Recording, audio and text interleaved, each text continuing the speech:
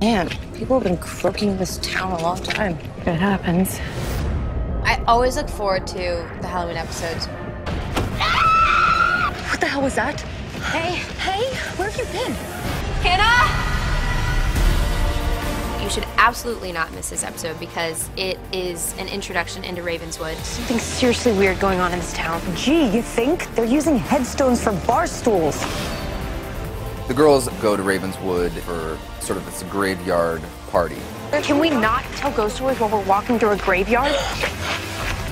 They get into trouble, per usual, and Hannah calls on Caleb, and Caleb makes his way over there. Why are you sitting next to me? It's not like it's standing room only. My character, Miranda, and Tyler's character, Caleb, were traveling to Ravenswood as well. You have friends there? No, family. So then who are you living with now? It's complicated. And we realize that we have a lot more in common than we think, and when we get there, really spooky things start happening. What kind of business did you say your uncle was in? I didn't.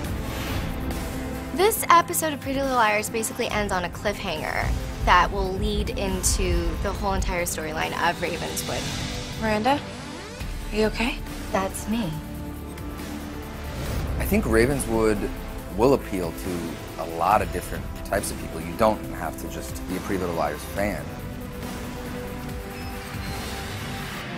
Because it has a supernatural element, I think it will open up a whole different audience almost.